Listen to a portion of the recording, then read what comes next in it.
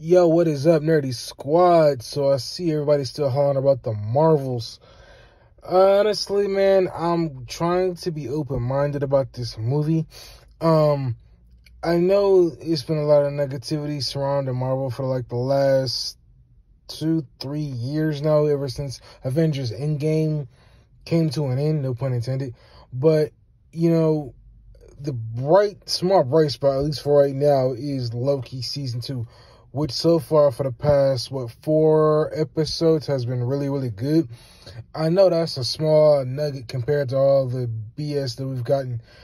But that's the thing. Like, some of the stuff works out as a TV show, and some of the stuff works out as a full-on, like, saga in the MCU.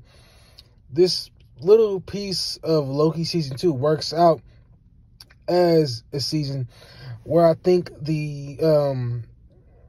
what I think with what we just got before this, I can't remember what it was exactly. With I forgot his name. That should have been a full-on saga with the scrolls and everything. You know what I mean?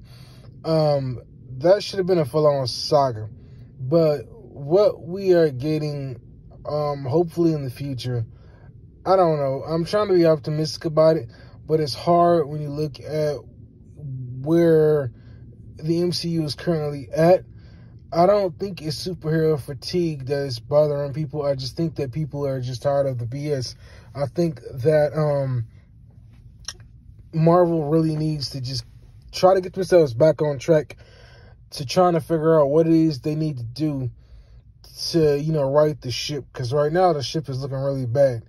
But I've said it before and I'll say it again. They've been sitting pretty high for like the last, over 10 years, and it's just been recently going downhill with everything going on with these TV shows. And honestly, I think that they need to drop the TV shows altogether. We don't really need them. I feel like, the movies is where it's at. I just feel like the TV shows, it's like you don't really need to watch them. You're not going to really miss anything if you miss the TV shows. So I feel like watching the movies is where, people really need to keep their focus at. So I think, in my opinion, Marvel needs to drop the movies. Keep the movies. Keep the movies, drop the TV shows. And, just roll with that. And just, if Kevin Feige feel like his plate is overloaded, then maybe he needs to, try and separate some of the work between him and some other people. And then maybe they'll come together and, like, have a big meeting and talk and kind of see where things are at.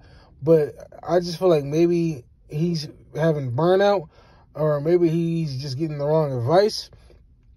But something's going on with Marvel, and it has not been looking good to the fact that fans are, just not excited about the MCU.